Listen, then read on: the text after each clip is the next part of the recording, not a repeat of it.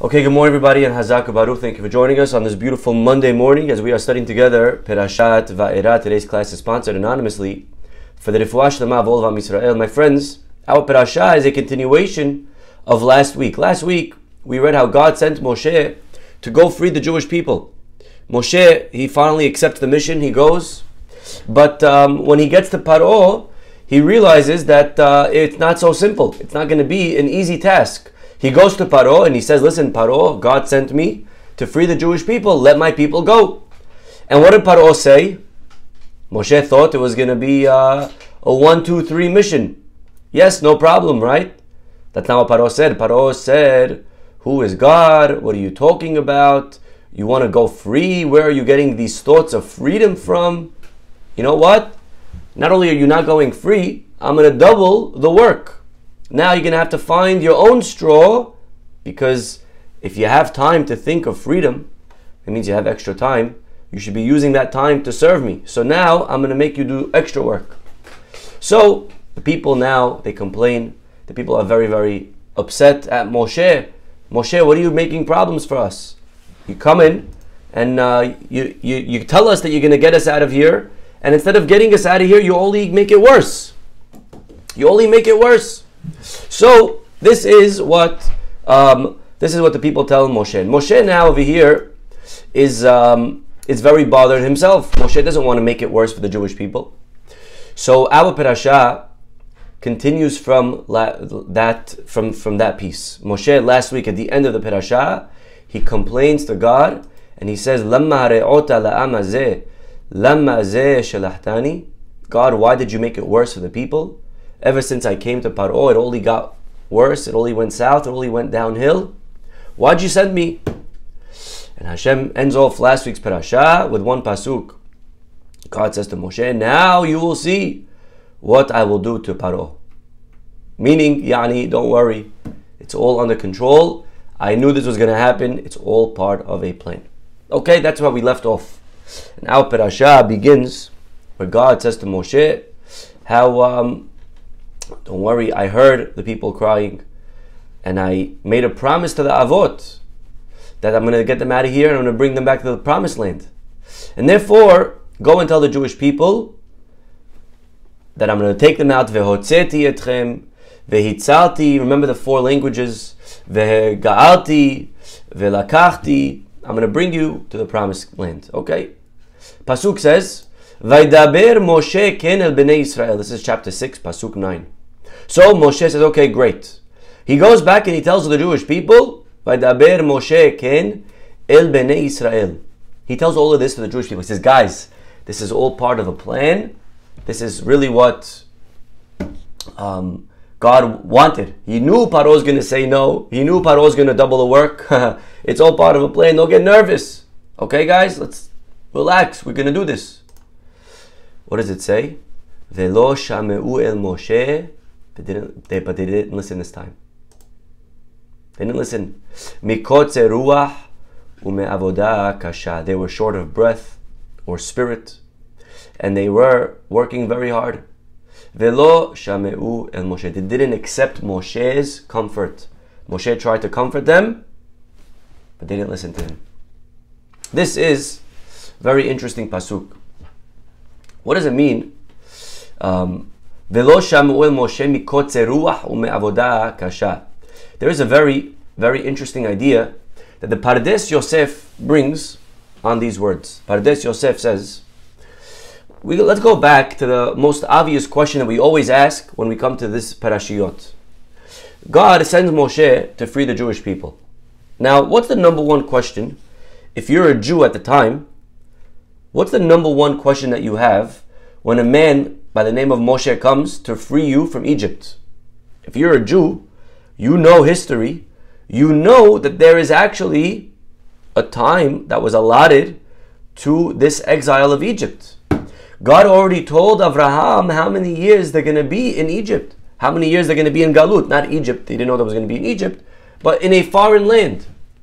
And it was supposed to be Arba Me'ot Shana. This is what God told Abraham at the Brit Ben Abetari, and I'm sure Avraham passed that information to his son, all the way to the tribes. So the Jews know it's 400 years. That's how long the Galut's going to be. Problem is, if you do the math, they're not in Egypt for 400 years. They're only there for how many? Anyone know? How many years were they there for?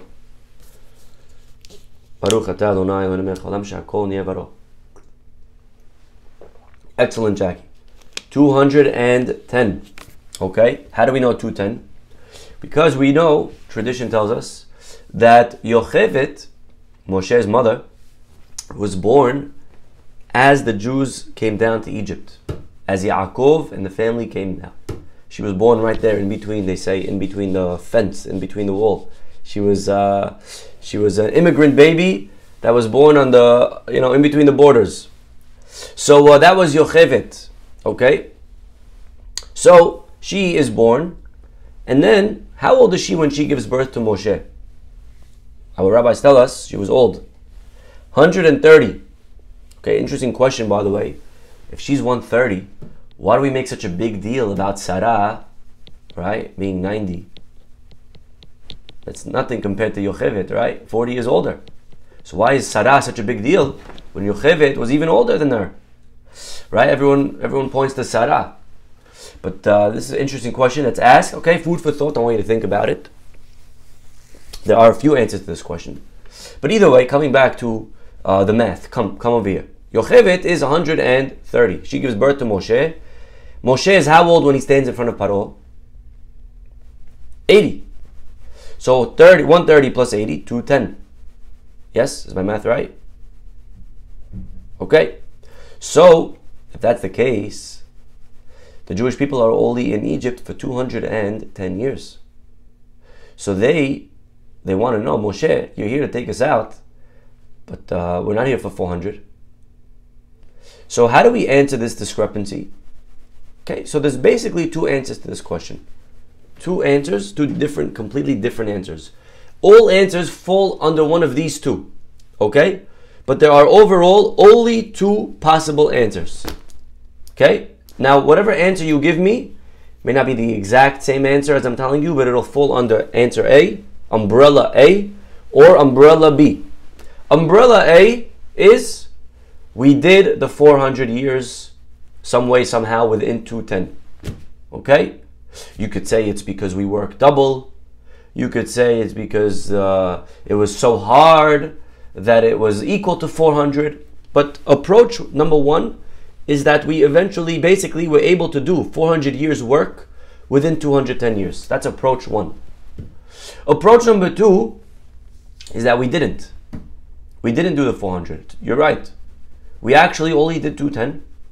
But God knew that we were in such a low spiritual state that if we would have stayed for one more second, right? This is what the Ariel writes.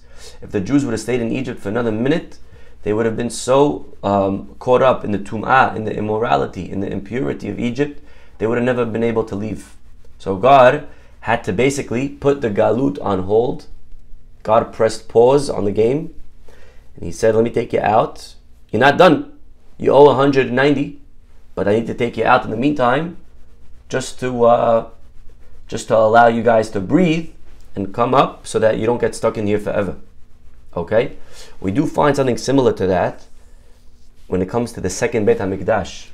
Second Beit HaMikdash, we spoke about this in the past. What was the function, what was the purpose of the second temple? You know, the Jewish people, they're in Galut. The first Beit HaMikdash is destroyed. We're in exile. And then a small group of Jews come back to the Beit HaMikdash. We rebuild it. And it was only around for another 420 years, right? It didn't really last. But it was destroyed again. And then we went back into Galut. So what was the goal? What was the purpose of the second temple? It's like take two, but we knew it's not going to be a legitimate take two because we're going to have a take three. We're going to need to have another Beit HaMikdash. So what was the goal? Why did God do it? Why did we go back? They explain that Hashem knew that the Jewish people in Galut, the way that we weren't going to survive. We weren't equipped. We weren't given the proper tools. We spoke about this in the past, the idea that the Jews in Galut actually didn't do well at all.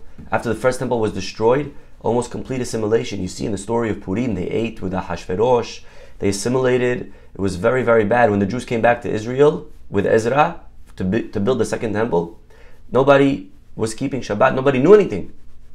And the rabbis, they realized that this galut were going to be wiped out another few years. So what they did was something genius. They pressed pause on the galut that we were in. Said, everybody quickly, time out, come back to Israel. Let's train you how to handle exile. Let's give you some tools, and then you could go back out. What did they give us in those 400 years? They gave us the Sidur, right? The prayer book. Now every Jew in the world prays towards Israel. Every Jew prays in the same language. When you make a minyan, a winter vacation, you could be from South America, the other guy could be from South Africa, the other guy could be from Australia, from America, from Israel. They're all praying the same exact words. It's a beautiful thing. All the Jews now are intertwined. They taught them, they wrote for them the Talmud, the Mishnayot, the Gemara. They gave them Torah to keep them busy. They educated the people. Now the Jews went back into Galut, but this time they were prepared. And actually you see that it worked, because here we are 2,000 years later, not 50 or 20 or 200, 2,000 years later, and look at us. We're alive, we're strong, we're learning, we're connected, because this is all thanks to the second Beit HaMikdash. So God, coming back to Egypt, He needed to take us out because it's not going to work if we stay in Galut. So basically, let's just recap. 210 years, and then we leave. What happened to 400? So overall, 2 answers. Answer number 1 is that we needed to leave because spiritually we were so deprived, we had to get out early, and we owe God another 190 years of exile. And answer 2 was we finished the 400 somehow within 210. We worked extra, we worked harder, whatever it is, but we finished it. So Moshe comes to free the Jewish people. Pardes Yosef says something brilliant. He says, they asked Moshe, wow, what are you doing here? It's not over. We have another 190. So Moshe says, well, I could give you 2 answers, whichever one you like. But Pasuk says, Velo shameu el Moshe mikotze ruach ume'avoda kasha. They accepted neither answer. They didn't accept the kotze ruach answer, that they were, ruach is spirit, spiritual. They didn't accept the answer that they were spiritually deprived, and that's why we have to leave early. They didn't accept that answer. And they didn't accept the other answer of avodah kasha, that you worked so hard that it's like you did the 400. Either answer they didn't accept. They said, those are cute Dvar Torahs, Moshe, but we don't accept them. We don't want those, we don't accept those answers. That's the Pardes Yosef. Very nice. The question is, why did the people all of a sudden hear Lo Shameu? They didn't believe Moshe. And earlier they did believe Moshe. When Moshe came the first time, Pasuk says 2 words. Vaya'amen ha'am. The people believed. Vaya'amen ha'am. They believed Moshe. All of a sudden now he comes back with another message from God of Ve'hotzeti, ve'itzalti, ve'ga'alti, ve'lakahti. This time, Velo shameu. They didn't want to hear it. What changed between the first time and the second time? Now look at the Rashbam. Rashbam gives a very simple answer. Rashbam, Rashi's grandson, he says, Ata now, af al pi sheheminu metehila, even though they believed originally, like it says, Vaya'amen ha'am. This time they didn't believe. When Moshe came now with the second message, they no longer believed him. What changed?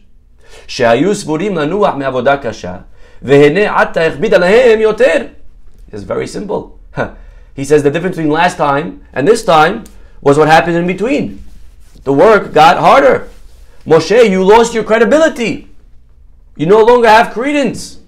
Before, we believed you. You came, imagine a guy tells you to invest in a certain stock. He tells you he has inside information. Invest. So you believe him. You put in a few $1,000s. All of a sudden, it tanks. You look to the guy, you say, what's going on? Who are you? He said, no, this time believe me. Put in this stock. Are you going to believe him?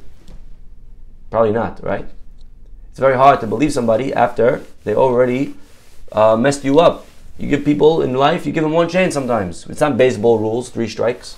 You give a guy 1 strike. If you didn't do well, then I don't believe you anymore. So says the Rashbam, that's exactly what happened. Moshe comes, we believe you. But then, you're obviously not worthy of being listened to. Because your method, all your promises didn't work. You promised us freedom, and then all you did was give us harder work. Therefore, that's what the Rashbam says. You don't believe because of Moshe lost his credibility because the work got harder. The Ralbag, another commentary, he says something very deep. Listen to what he says. Velo shamu el Moshe mikotzer ruach. Pasuk says they didn't believe Moshe because they were short of breath. According to the Rashbam, what does that mean? Because the work got harder and they couldn't catch their breath. So they don't believe Moshe anymore. Right? That's what the Rashbam said. The Ralbag says, listen to this, he says, Velo shamuel Moshe. They didn't believe Moshe mikotzer ruach. Because Moshe was short of breath. Because Moshe's spirit was depleted. You know what the Ralbag is saying? It's not that the people were depleted. It's that Moshe was. Moshe no longer came the second time with the same fire, with the same passion, with the same excitement that he came the first time around. Moshe, the first day on the job, he was excited. Guys, we're going to go. I'm going to get you out of here. They saw in him a fire, an energy. They said, wow, I want that. I'm part of it. We believe you. But after the work got harder, Moshe already lost faith. Moshe lost his belief. Not the people. Moshe.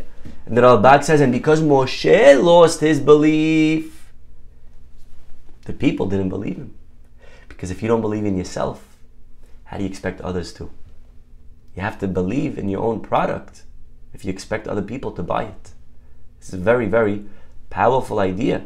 Moshe's ruach, Moshe's energy, Moshe's frame of mind wasn't the same. If you can't convince yourself, how do you expect to convince other people? Selling, they say, is believing. If you want to sell an item, you have to believe in that item. Not only you have to believe in the item, you have to believe that the person that you're trying to sell it to needs the item. There was a very famous salesman, one of the most famous ever. His name was Zig Ziglar, that's what they called him. And he has many books and teachings. And he says that it actually, when you believe in your product, which you need to, then it becomes a moral obligation to sell it. You're not here to make money. If you really believe that the guy that you're selling, whatever you're selling him, he needs, then it's a responsibility to make sure that he buys it. That's how much you have to really believe and be confident. I don't know if you guys remember these things called timeshares. Remember the timeshares? When you used to go to hotels and they try to sell you a timeshare, and if you sit in an hour and a half, class or lecture where they try to sell it to you, then they give you free tickets to Disney World or a free night, whatever they give you. Remember those timeshares that we used to sit in? And you go and you know you're not buying it, but you go for the free tickets or for the perks or whatever they're offering you, and they give you a coffee and they give you a breakfast. They make it all cool and you're sitting in there, and in the back of your mind, you know, there's no way I'm buying, right? And then they actually somehow convince you, and like you actually like wonder, oh my God, actually, should I buy? And then at the end, you know, you call your lawyer, you call your brother or your cousin who knows stuff, and they're like, no, don't do it. They don't know, it's not worth it. And then you say, okay, I have to think about it. They're like, oh, there's nothing to think about. Just sign, just do it, right? Remember those? Remember the timeshares? And okay, fine, we're going to release you. We're just going to get the paperwork. They come back 2 hours later with the paperwork. They make you sit and suffer. I'll tell you an interesting fact. You ready? The timeshare people, the salesmen, in order for them to try to sell you, every one of them owns a timeshare themselves. If they don't buy the timeshare themselves, they're fired.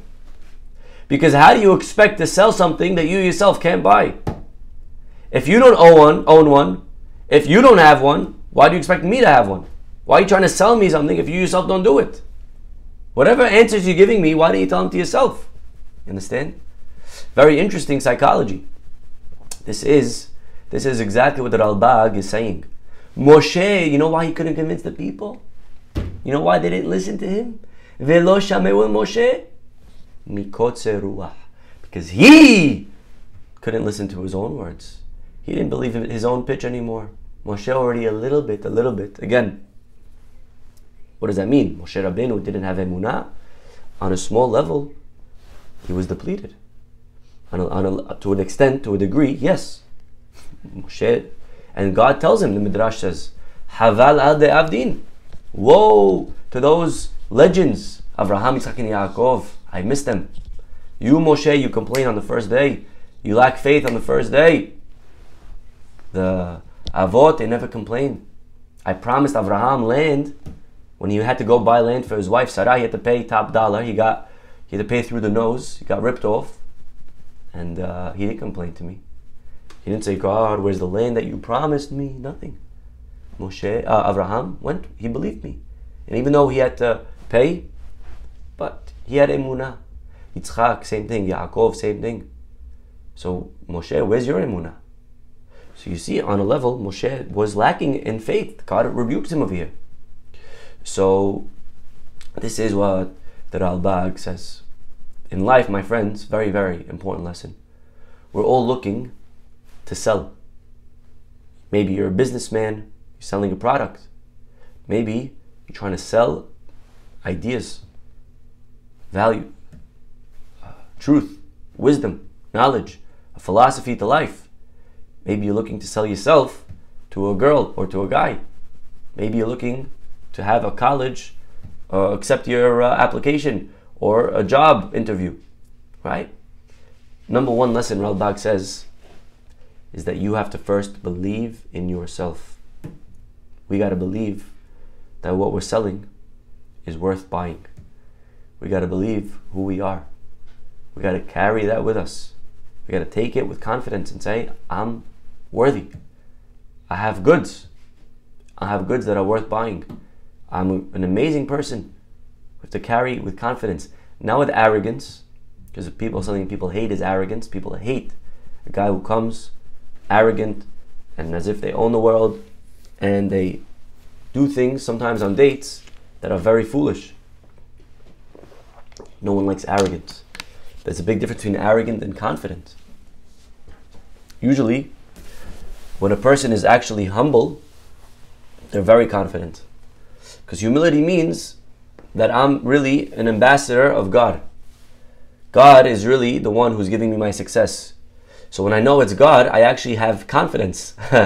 Because if it's me, if I'm arrogant and I think it's me, I have zero confidence, because I know in the back of my mind, honestly, I know nothing. I actually know that I'm worth zero. I know that I can't do anything. The only reason that I could have confidence is when I turn it into God. And I say, actually, my partner is Hashem, so I have nothing to be worried about. God's the best salesman. So when I'm an extension of God, right? If you're selling and you have very important person putting their stamp on your product, you're not worried anymore, right? Because it's not me. I'm not selling me. I'm coming as a representative of this company, this person, this logo. This logo is the sales pitch. So when a person says, it's not me, it's Hashem, so actually I come with confidence. So confidence goes hand in hand with humility. We have to believe, confident, knowing that it's Hashem that's giving me all my success. Because if we don't have confidence, who's going to hire us? Who's going to marry us? Who's going to accept us into their college? Who's going to buy from us? So number one, today we have to realize we got to believe. Okay, believe. If you believe, you're halfway there. That's what they say, right? If you think you can or you think you can't, what's the ending? Anyone know? If you think you can or you think you can't, you are right. You're right.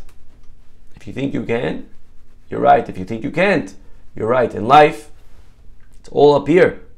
It's all up here. People that are following football now, playoffs. Yesterday was one of the biggest upsets, one of the biggest comebacks. There was a team down, I think, by 27 points. 27 in the playoff game in football. To come back from that only happened 2 times ever. This team, unbelievable. They came back, they kicked a field goal to win the game at the end, and they won by 1 point. They won by 1 point, the team that was down.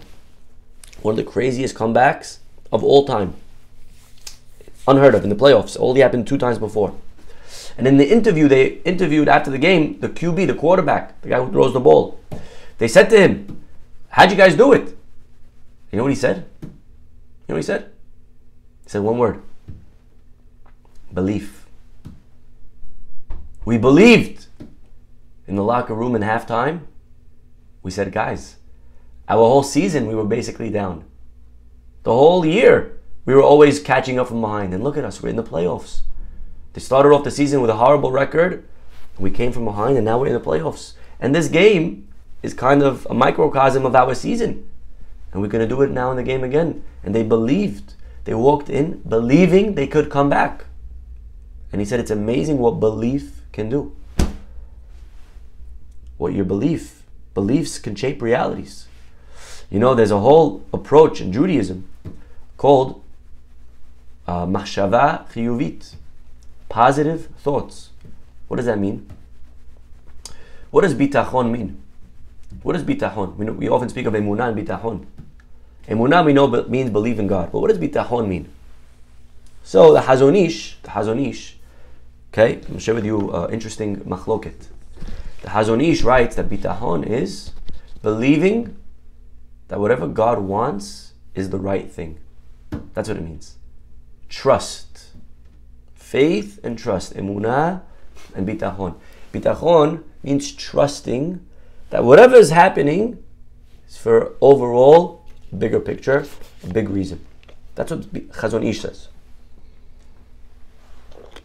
But there were others that argued on him. They say bitachon doesn't mean that. Bitachon doesn't mean trusting in God that whatever is happening is the right thing. Bitachon means thinking positive. Bitachon, according to the Hazon Ish, it's accepting whatever the fate is, accepting that that's what's for the best. But a whole other approach is basically saying, no, bitachon means you having thoughts that something's going to turn out to be however you want it to be. If you think it, it'll happen. Think good, and it'll be good. You ever heard of that line? Think good, and it will be good. So bitachon, according to this approach, means not trusting God, but believing in the story, you writing your own story. Person who's not feeling good about Minan, believe that you'll get better. Your thoughts could put a certain energy into the world, and it could change your health. Believe, right? You can't, I don't know how I'm going to sell this product. Believe that you can. And bitachon can change. Think good, and it'll be good. Okay? So that's an interesting, very big machloket, by the way. It's not just a machloket on, was Noach, 500 years old or 600, who cares? This is a big machloket of life. This is a machloket on how do I think? Okay, so I'm not here to tell you which one to believe in, right? Believe in, but this is what we're talking about over here. Definitely, I think even the Hazon Ish agrees that a person needs to carry a belief, a confidence into whatever we do in life. Okay, that's number one. Rav Kamenetsky explains something very beautiful. There is a midrash as follows. The midrash says Moshe, one day before he got kicked out of the palace, when he was still an inside man, which is, by the way, a big thing. We don't realize Moshe is in a very powerful position. When he's in the beginning of his career, he's raised in the palace. He's a Jew. Paro doesn't maybe know he's a Jew, or he does, but he doesn't care. And Moshe is able to hook it up. Just imagine for a minute, a Jew somehow makes it into the Nazi party, and he's able to get into Hitler's head and to talk to Hitler and to get Hitler to do certain things for the benefit of the Jewish people. This is Moshe. Moshe is inside, and he can get Paro to do whatever he wants. And he does. He says to Paro, you know, Paro, you're working these guys very hard. I think they'll work better if you give them one day off a week. You let them relax.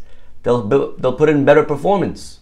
Now, by the way, it's true for us. Many people, they're foolish. They're like we say, they're penny wise, but dollar foolish. You ever heard of that expression? Penny wise and dollar foolish. So I'll give you an example. Yitzhara sometimes will convince a person, stay up late. Stay up late, you get more done. Even in yeshiva, you learn more. Is that a smart thing or a mistake? What do you mean? It's a great thing. You're staying up later, learning more. What could be better? Really, this is the Yitzhara. He wants you to stay up late because then you sleep less. Then your mind's not as sharp. And the next day, you're only performing 80%, 70%. So you thought you're saving time by learning extra, but it's going to hurt you because you're penny wise but dollar foolish. Maybe you gain an hour, but you lost the whole day tomorrow. Instead of learning for 20 or 15, 100%, you're learning 50%. So you ended up losing more at the end in the long run. Sometimes, right? So Moshe says, Paro, listen, what's going on over here is not working out. You're working them too hard, give them a day off. Now again, Moshe did it all on purpose. Why? Because Paro says, okay, which day? What did Moshe say? I guess I'll give him Saturday, I don't know. Right? But Moshe did it b'kavanah. He did it on purpose so that they could keep Shabbat. Which is very interesting. Because the Jews weren't commanded on Shabbat yet.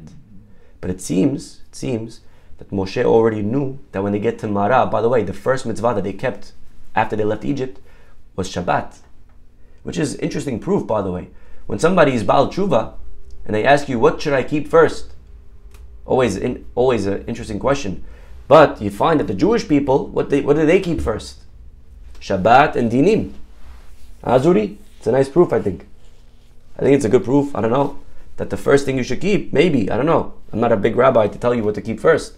But they say kosher, people say kosher, people. I think the Jewish people, they first kept Shabbat. And you see that Moshe convinces Paro to let the Jews take off on Shabbat, and they did. This is what we say every Shabbat in the prayers. Yismach Moshe b'matenat helko. What does that mean? Moshe is happy with his portion. What does Moshe have to do with Shabbat? Why are we mentioning Moshe in the Amidah of Shabbat? You ever wonder that? Why is Moshe? How does Moshe connect to Shabbat? He has nothing to do with Shabbat. But Moshe actually has everything to do, because according to what we just said, the Midrash is telling us, Moshe was the first guy to make the Jews keep Shabbat, to help them keep Shabbat. He got into Paro's head to let us take off. Okay? Now what did they do on this day off? Played Chesh Besh? What did they do? Played ping pong? What is a person supposed to do on Shabbat? Shabbat, my friends, is a day that we physically rest so that we can spiritually work. Yes? We have to realize that. Shabbat, people say, it's a day of rest. That's a incomplete sentence. That's half true. That's like saying the goal of a wedding is to go to the wedding hall. Almost there. Finish the sentence. Go to the wedding hall to do what? Yeah? Today is a national holiday, MLK. What's the goal? To take off of work. Why? So many people don't know.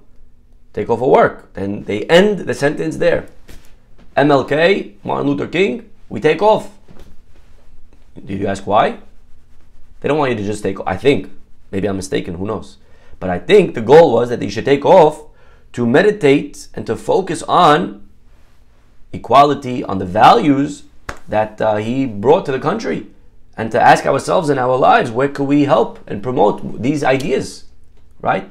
So Shabbat is not just a day to sit and eat bizir and have the maid turn on the TV and watch. That's not the goal of Shabbat. I could do that on Sunday, same thing. What's the goal of Shabbat? goal of Shabbat is spiritually to reconnect. Correct? All week long, we could get lost. We could forget. We could get caught up in the shuffle. All week long, I'm busy chasing money. I'm busy buying buildings, trying to build my business, trying to build my brand, trying to build my name, and I forget about my soul.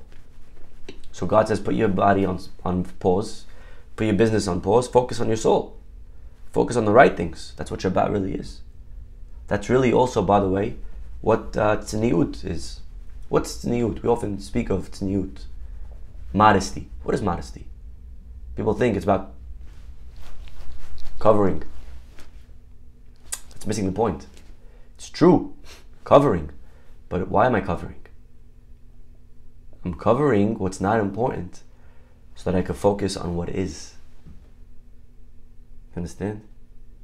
Tzniut is realizing that my body is not me. I'm not my body. Who am I, really? Who am I? Right? Okay, who am I? I am my soul, my neshama. So sometimes you forget. You make the body the real you. And then you think that you are your body, and then you focus on cosmetics and looking good here, and you forget to look good here.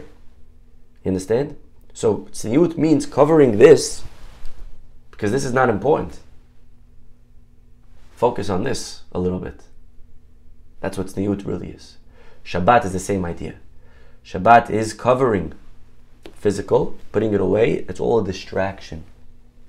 Now I can focus on what's really important. I can focus once a week on my spiritual. Not that business isn't important. We have to succeed and make money. But it's half of the equation. And a person could get lost. He needs the other half. So Moshe, what did he do for the Jewish people on Shabbat? He gave them a book. Our rabbis tell us he gave them, which book? Iyov. And they studied on Shabbat, Iyov. Iyov is a very, very deep philosophical work. Some say it's a true story. Some say it's not a true story. It's just a parable. It's fiction about a man, Iyov. Iyov was a good guy, great guy. And somehow God went into this deal with the Yetzer Hara to allow the Yetzer Hara to destroy Iyov's health, his parnasa, even to take away his children, all as a test to see would Iyov stay faithful to God. Very complicated work, how to understand. And really it delves deep into the question of why do the righteous suffer? Right? This is the book of Iyov, that's what it's all about. And Moshe, he wrote it for them basically to help the Jews with what they were probably asking themselves. Why are we suffering? Why do the righteous suffer? That's us. And it was a book that they studied every Shabbat and gave them faith. So they were able to think of God and righteousness and, tzaddik, veralo, and redemption. But now says Rav Kamenetsky something very deep. What happened? Moshe now, fast forward 40 years, and he shows that he's a Jew. It's like the Jew in the Nazi party putting on a kippah, showing that he's a Jew. So now Hitler fires him. Not only does he fire him, he says, by the way, that day that I gave them off, you sketched me. I see right through what you were trying to do there. Double the work. I'm making them work now on Shabbat. So now, says Rav Kamenetsky, now they no longer were able to have Shabbat as a day off to think of freedom. Velo shameu el Moshe. So now freedom was no longer in their dictionary. They could no longer imagine it. They no longer thought about it. They had to work on Shabbat because there was no straw. And therefore, their psyche was already distant from these ideas. They couldn't grasp the idea of freedom, of redemption, of Geulah. So again, another lesson that in life, if we want something to happen to us, it has to be something that we are able to understand, something that we're thinking about, something that we're studying about, right? The first step of growing is studying. If a person wants to grow on Shabbat, they have to learn about Shabbat. If a person wants to grow in kosher, learn about kosher. If a person wants to grow in emunah, learn about emunah. anything in life that we want to achieve, to attain, any observance, anything. First step, learn about it. The person wants to grow in watching his eyes. Learn about watching your eyes. Learning about it, something how is very powerful magic, helping us to slowly grow in those areas. Okay, we'll stop over here, everybody. Thank you for joining us today. Have a wonderful day, God willing. We'll see you all tomorrow. Bye-bye.